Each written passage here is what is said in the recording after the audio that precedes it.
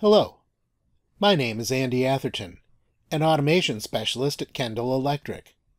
It is my pleasure to discuss and demonstrate a very powerful detector in the SensoPart Visor software, the BLOB Detector.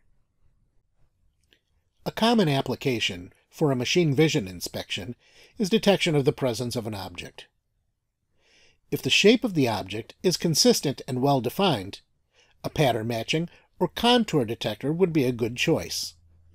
Conversely, if the object is not a defined shape or size, a blob detector may work well. This detector has two significant aspects.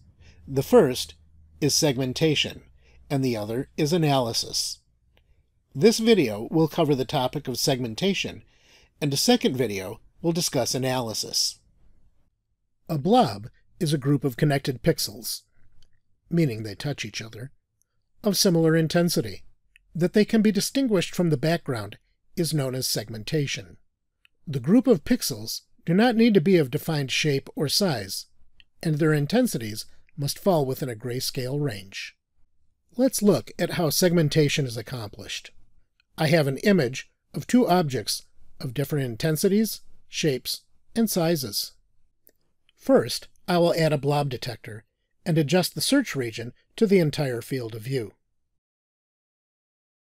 The settings on the Binarization tab affect segmenting the desired blobs.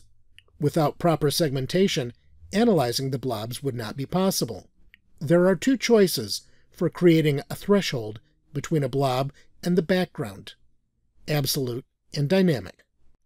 With an absolute threshold, upper and lower intensity limits are set that do not change, even if overall image intensity changes from one image to the next.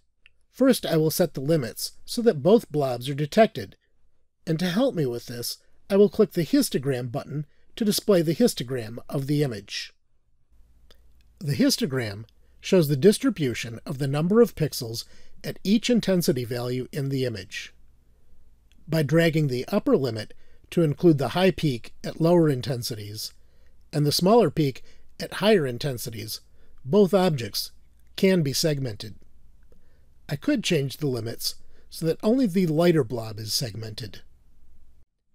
If I reset the limits and change the color of the background, I see a change in the histogram, and now neither blob is segmented from the background. I can adjust the limits to segment the darker object, but not the lighter object. Using the lighter background, switching to a dynamic threshold, and selecting dark objects, both objects are once again segmented.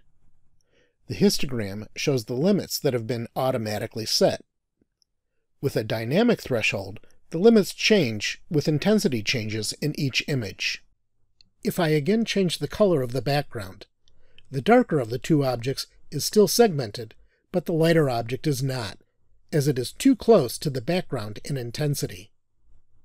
It would not be reasonable to expect that the lighter object could be segmented from this background. The histogram helps to visualize this. The threshold correction factor biases the upper limit down for positive values and up for negative values when dark objects is selected. When light objects is selected, the lower limit is biased higher for positive values and lower for negative values. This helps to skew the threshold in a specific direction based on what variations may be possible. Checking the box Boundary Blobs allows blobs that are touching the search region to be detected, and with it unchecked, they are ignored. The search region can be a rectangle, circle, or free shape.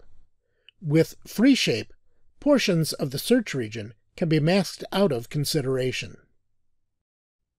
The overlay control specifies what is displayed only.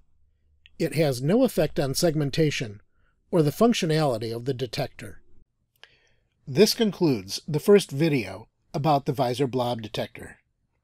The second video will cover the Features tab. This is where the real power of this detector can be realized. Features allow analysis of the segmented blobs to determine which are detected and extract additional information about them. Thanks for watching this video, and make sure to view the second part to learn about the true power of this detector. If you'd like more information about SensoPart Visor, please contact your Kendall Electric account manager or automation specialist. Visit our website at kendallelectric.com to find the location nearest you. Stay connected to us by subscribing to our YouTube channel or following us on Facebook or LinkedIn. Make sure to watch Part 2, and we'll see you again on a Kendall Quick Connection video.